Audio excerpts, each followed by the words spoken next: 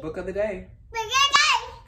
Book of the day, guys. We have Phillip the Fig of Faithfulness, written by Jeff McCracken, illustrated by Marcel Pratz, Amazon's #1 bestseller. That's my book. We're not doing this one right now, Kennedy. We're doing this one, okay? No, it's still 50. Hey, look, pay attention. Okay. Who is the source of your faithfulness, Kennedy? Princess, there you go.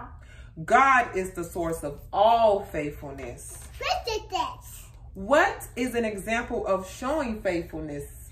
Oh, yeah. Practicing something you may not be good at every day so that you can get better at it. Practice makes perfect, but it has to be the right practice because you could be practicing something wrong. So it got to be right. Where does faithfulness live, Kennedy? Where does faithfulness live? A puzzle. The character and faithfulness of God lives within you, Kennedy. Yeah, I'm a puzzle.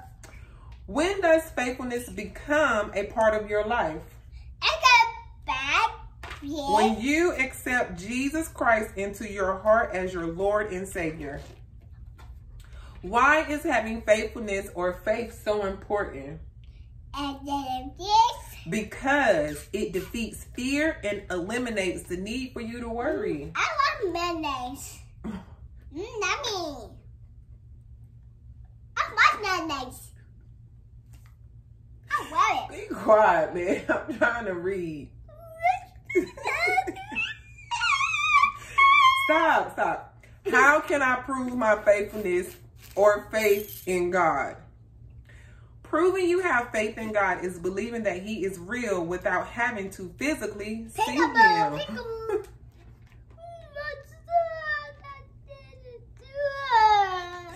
Man, the end.